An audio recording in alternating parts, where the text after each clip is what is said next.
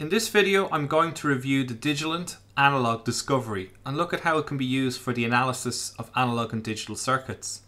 The Analog Discovery combined with the Waveform software forms a 2-channel USB oscilloscope, a 2-channel waveform generator, a 16-channel digital pattern generator shared with a 16-channel logic analyzer, and there is more, and it's all in a single package.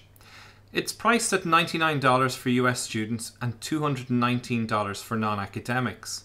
That's very competitive in comparison to separate tools, and it's a very neat package that's ideal for university teaching and independent learning. So the package comes with the Analog Discovery unit that connects to the PC using the supplied micro USB cable. As all of the cables on the loom are female terminators, there are also some male headers.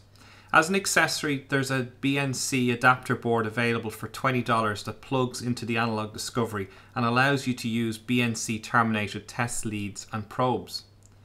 There are better professional specification tools available for each of the devices, but as a reasonably low-cost solution for education and independent learning, the tools are very feature-rich. I'll demonstrate this in the video by looking at 3 different applications. The first application, I'll use a standard rectifier diode and look at how we can connect a basic circuit that uses the Analog Discovery to characterize its behavior. I'll also look at some of the more advanced analog features that are available. Secondly, I'll look at how we can use the digital pattern generator and logic analyzer to investigate the behavior of a JK flip-flop without using any additional circuitry or power supplies. And finally, I'll look at how we can use the Analog Discovery logic analyzer and its I2C interpreter to connect to the BeagleBone I2C bus and analyze how it behaves when we use the Linux I2C tools. This is an introductory video, so you can skip to the section that interests you by jumping to the timestamps that are displayed here. So just very briefly, the Waveforms software requires a Windows PC and you can install it by following the download link at the top right hand corner of the Waveforms site. There is a Linux SDK that exposes features of the Waveforms API. It's not the Waveforms application for Linux, but I haven't looked at that yet. It installs fairly easily and detects the device. One feature is that the Waveforms software will work with an audio input.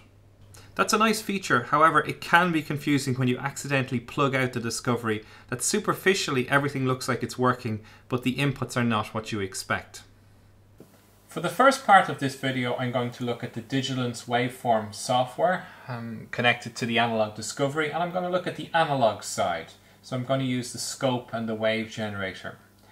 For this circuit, I'm going to use a 1N4004, which is a basic rectifier, diode rectifier. So for this circuit, this is just a standard circuit you would look at if you were getting started with analog circuits. So just let's see how this particular setup performs with this type of circuit and how you would connect it up.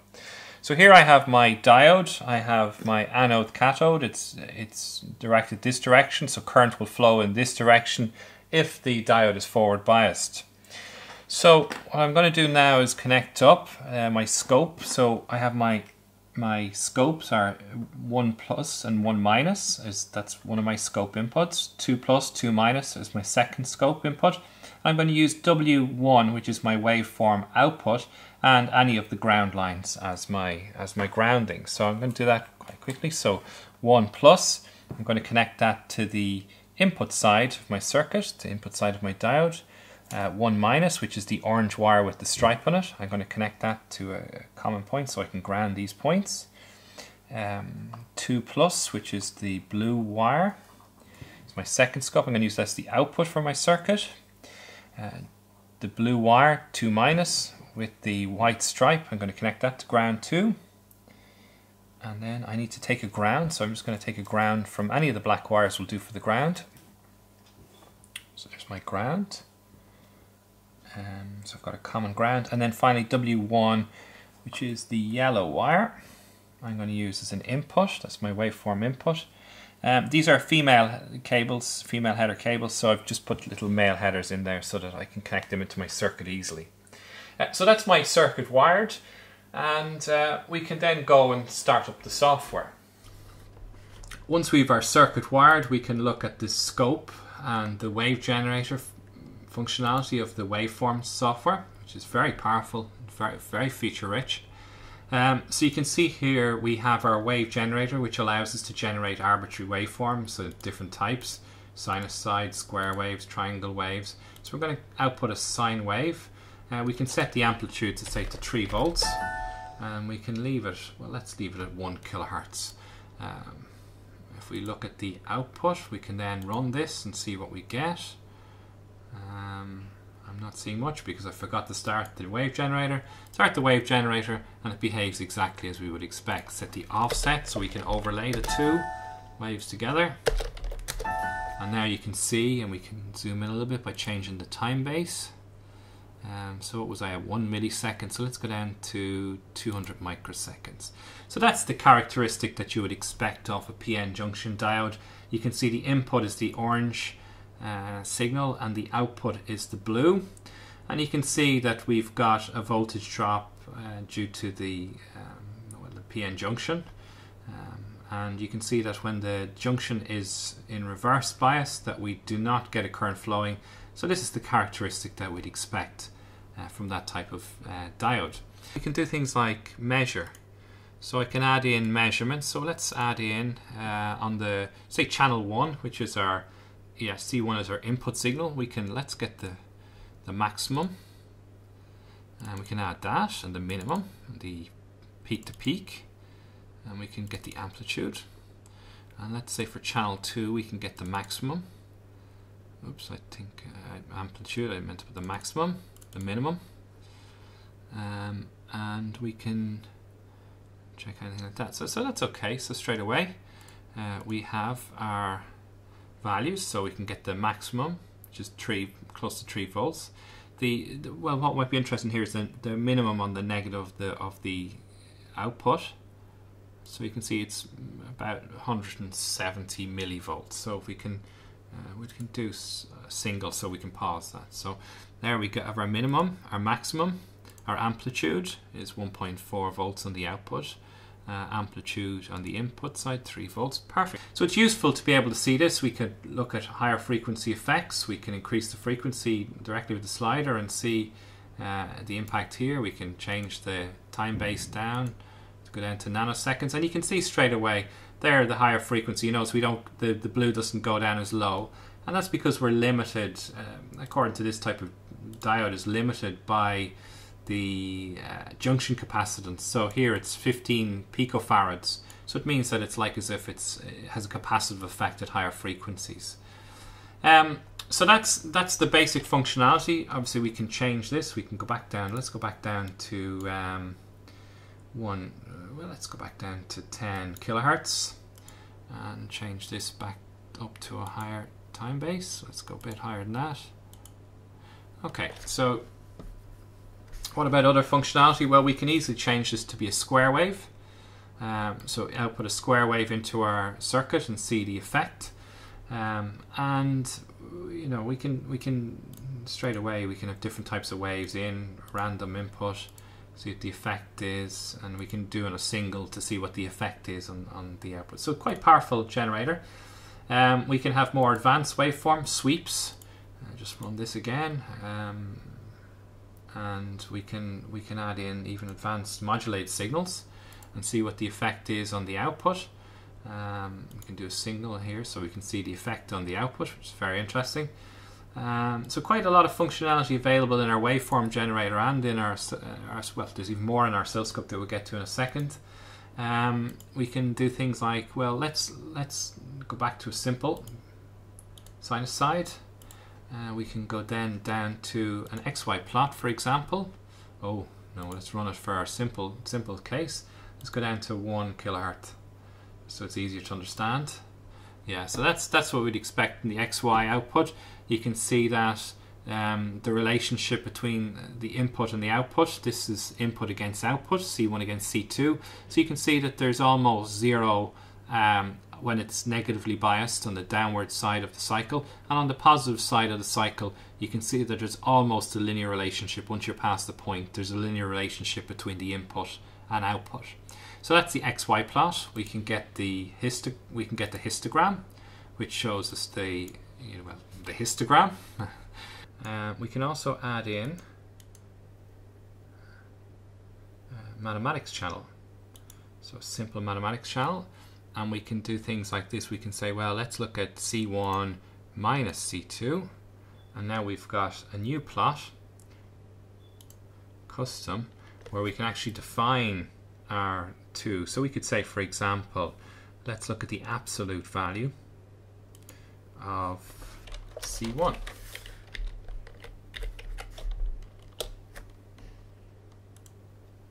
Okay, and that gives you, if you can imagine, a perfectly rectified version of C1. So straight away you can see that that could be quite useful for describing something that you want to compare it to. We can get the FFT to show us the frequency response and change parameters like the window type, scaling, and so on. So a lot of functionality available here, and we can look at the frequency response of our inputs and outputs. Can we change the window type? Well, let's change to a square wave, which will make it be slightly. Let me see, square wave, and let's just go to a different. It doesn't matter really, but let's go to a smaller dimension. Seconds of division, and let's see if we can change the frequency up a bit. So you can see here straight away we can see the FFT effect becomes very obvious now in terms of seeing our main components of our signal. So it's quite a powerful piece of software. If we go back to simple side, let's go to other windows, other functionality that's available. Well, there's an audio output, which is interesting. So we can see the effect of changing the frequencies.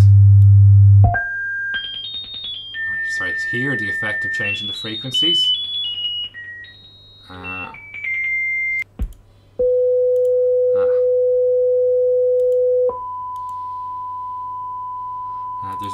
There's a ranging going on here, scaling going on here with the output, but you can hear the output, so it's going to quickly become quite annoying.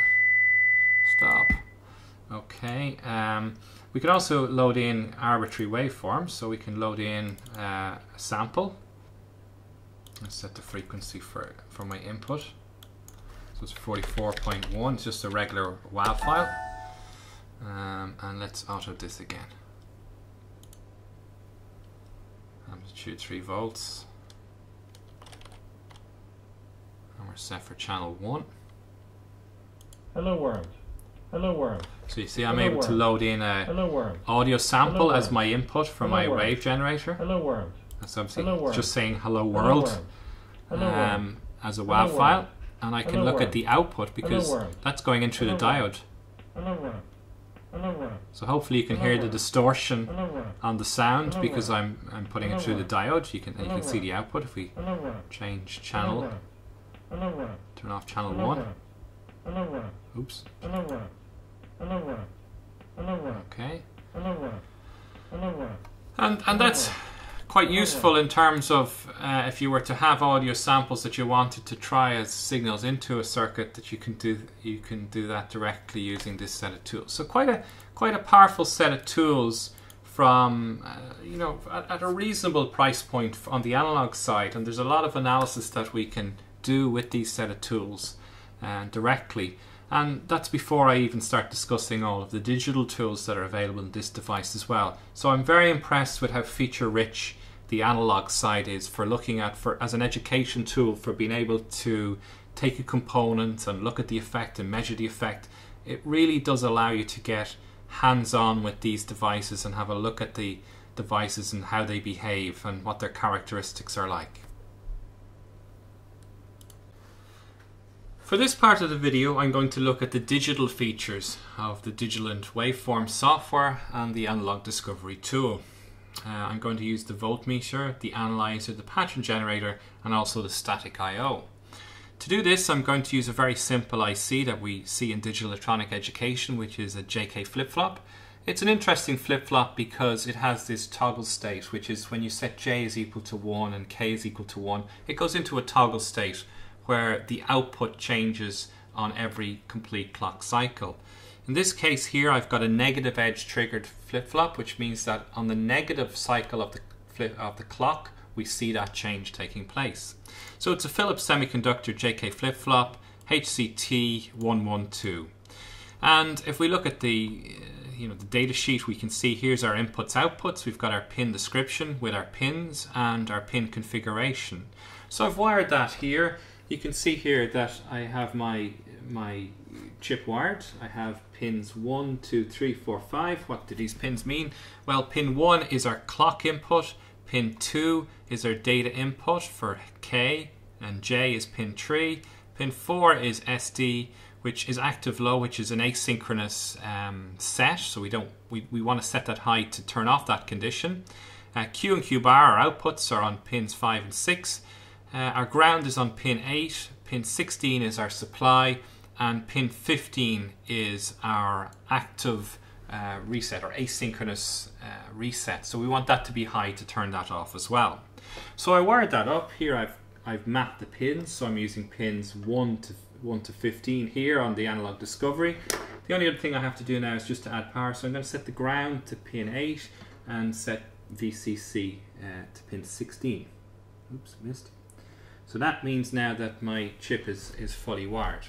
So you can see the only thing I've got connected to this, I've no external power. I'm going to use the Analog Discovery to power this. So we can do that by turning on the voltage supply and turning on the power.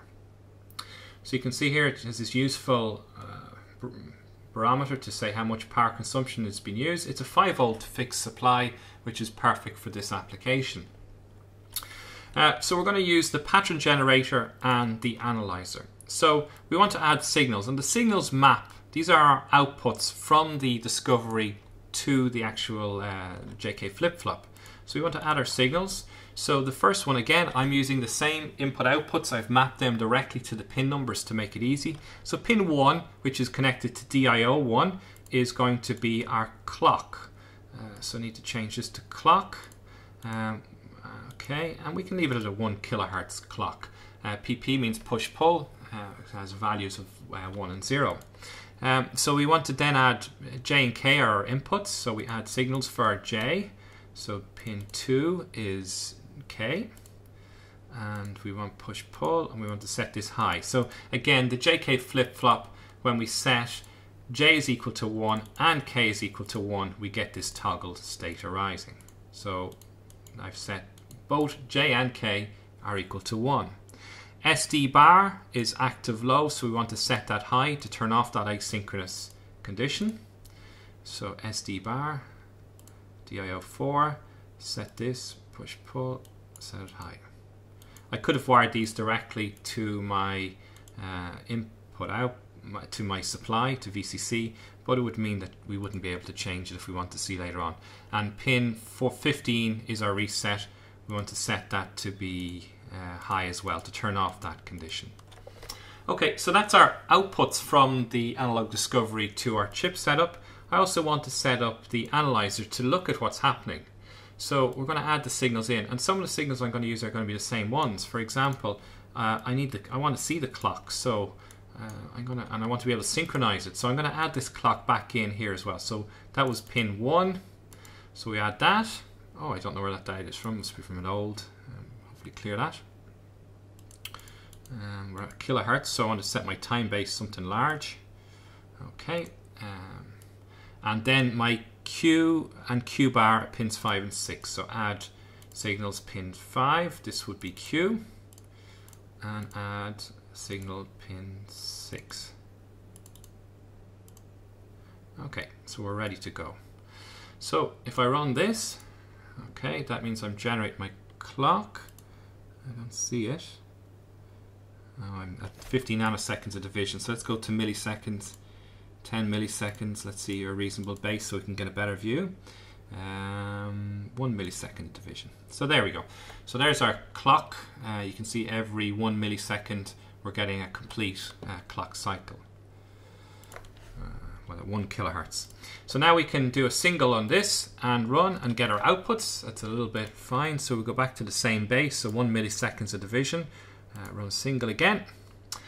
So here you can see our output. So there's our clock coming in, and down below we've got Q and Q bar. So Q bar is the opposite of Q, which is exactly what we would expect. You can see Q bar here is inversion of Q. And you can also see that the clock has twice the frequency of Q. And you can see as well that the output is changing on the negative edge of the clock signal. So we go a little bit closer. And we just run single again. You can see here's our clock, and on the negative edge you can see we're getting a change on the Q output of our flip-flop. So that shows exactly how the flip-flop works, and that's very useful for us to be able to analyze. I've connected nothing else to the JK flip-flop, no external power supply or anything, and we're just using the analyzer and the digital pattern generator to get all information about how it works. If we were to change this to something like let's say a low frequency pulse, let's say 5 Hertz, and run that, we can also use this static I/O, which is a nice little window, so we can add these virtual LEDs, if you like, to the output. So you can hear pin 1 is our clock, and it's flashing at 5 Hertz, so 5 times a second. And you can see that our Q and Q bar outputs, so Q is pin 5, DIO 5, and DIO 6 is Q bar. So they're always the opposite of each other. So you can see here, sort of, if you were to connect LEDs to the circuit here, this is how it would behave as well. So these virtual IOs are useful. There's also IOs for 7-second displays. Obviously it has no meaning here, but that's useful. It's useful to be able to do that as well in terms of what we can do. Input outputs, so I better not connect that as a slider. Bit IO. We can also get deeper information about our gate, for example. Let's say if I set the frequency to be quite large, say 10 megahertz, and we have to go down to nanoseconds, so let's say 20 nanoseconds of division. So now we're at the nanosecond, so 10 to the minus 9. We can then set this to something like 10 nanoseconds, and let's do a run a single.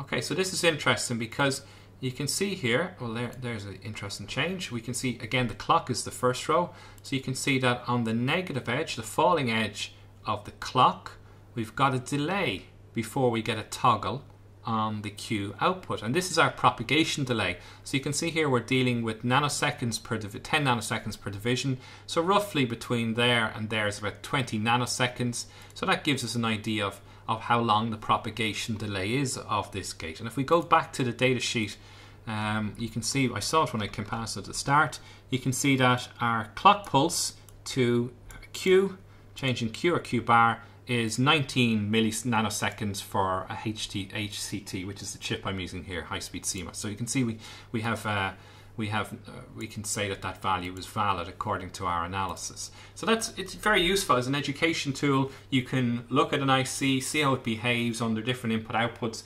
Yes, you're limited to 16 input outputs, but that's enough for quite a few ICs. You can get to understand how to use this tool and perhaps buy more expensive tools then later if you wanted to look at more complex ICs at greater frequencies. In this part of the video, I'm going to use the Analog Discovery to do something more complex to analyze a bus. In this case, I'm using the BeagleBone Black, and I have 2 sensors here, an accelerometer and a gyroscope. These sensors are sitting on the I2C bus, and I'm going to use the Analog Discovery to look at the I2C bus while I'm actually sending and receiving values from these sensors back to and from the BeagleBone. So that's a good use of this device, and it's a powerful feature. So here you can see that I have my BeagleBone Black P9 header, and you can see that in this case I'm using the I2C2 bus, so it's pins 19 and 20. So pin 19 is the clock, SCL, and pin 20 is data, SDA.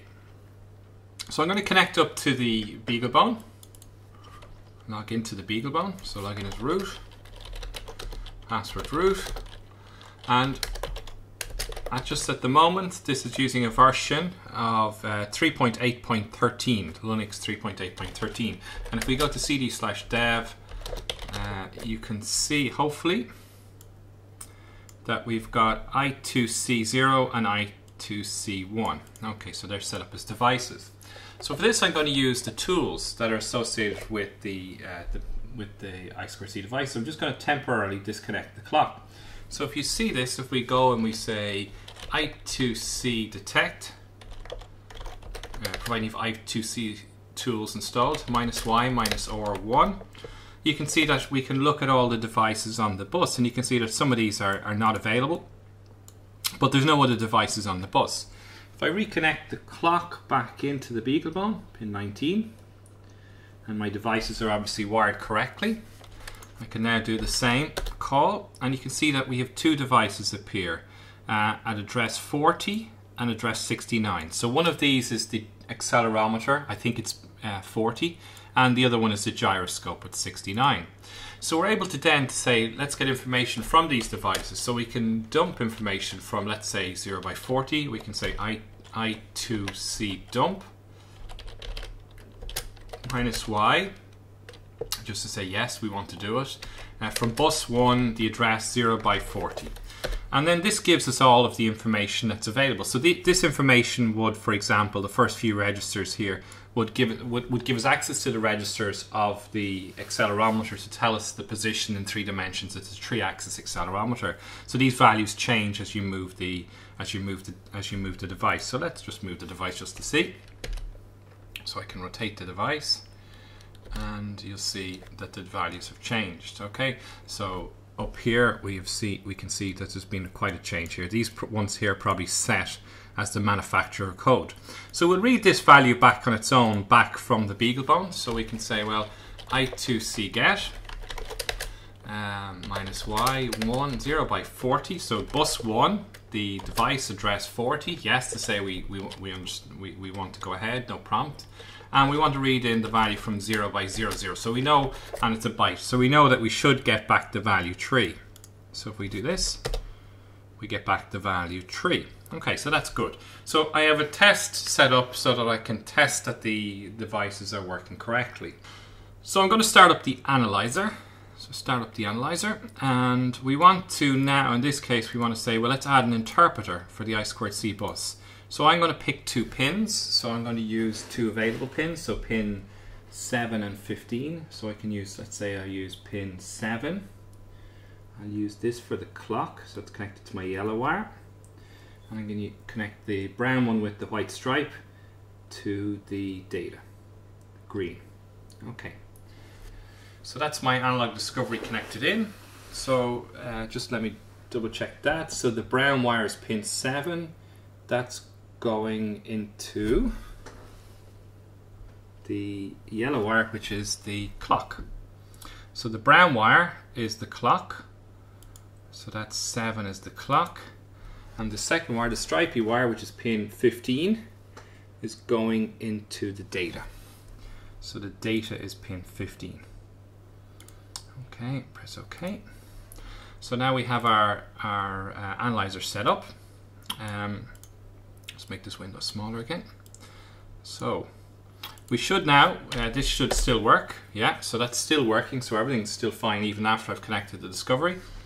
So what I'm going to do now is say, well, let's look at this. I'm not sure about the timings yet. We can set up a trigger because otherwise, so let's say the clock on a rising edge. On the clock, no, a rising edge. On the clock. We can say run a single. Now one thing I noticed about this is you have to go into settings options. The auto trigger timeout is set by default to 2 seconds, which is very short. So set this to 10 seconds. Press OK. And we can do run a single. And now it's armed. You can see the arm sign here. And if I do the same operation again, beep, nice beep. You can see here that it's captured information, and straight away we can see that device 40, we're writing 00, so that's the address that we want to receive from, and then we're reading from device 40 the value hexadecimal 3. So that's what we'd expect. So we've written, and then see the numbers all align. We can zoom in on this device. You can see here's the clock, and this is indicative. You can see that this is working correctly. So maybe if we just zoom, you can create a new zoom window. I thought. Okay, that opens a new window, and you can set the position. So let's say we wanted to look at the first part. This is the right. You can see the start. So you can see that in this case here, it's clear that's what happened here when the I2C bus. You can see that start when SDA is pulled low while SCL is high. That's a start bit. So you can see that's happening there. SDA is low, while S is pull low while SCL is high. So you can analyze this and check the timings and check that this is working correctly. So that's good. It shows the type of functionality that's there. It's not incredibly advanced in terms of there's support for other buses, there's support for SPI as well, and for UART as well. So it could be useful for a project to be able to debug your circuit and find out what's going on if you were having a problem. And I think that's really it. I think I can change that. I can get in closer. Let me just try and get in closer, zoom in a little bit closer. You can get down to the samples so you can see your timings and so on. You can move back and forth across the bits and see exactly what's going on the I2C bus. So another useful feature of this Digilent Waveforms tool. So in conclusion, the Analog Discovery coupled with Waveforms provides a rich set of tools. Okay, they're limited on the analog side to a 5 MHz bandwidth, and on the digital side it's limited to 16 channels and 100 million samples per second. However, as a teaching and independent learning tool, it is ideal. Also, for hobbyists, it's a great way to become familiar with the type of features that you would like to have available in more expensive hardware.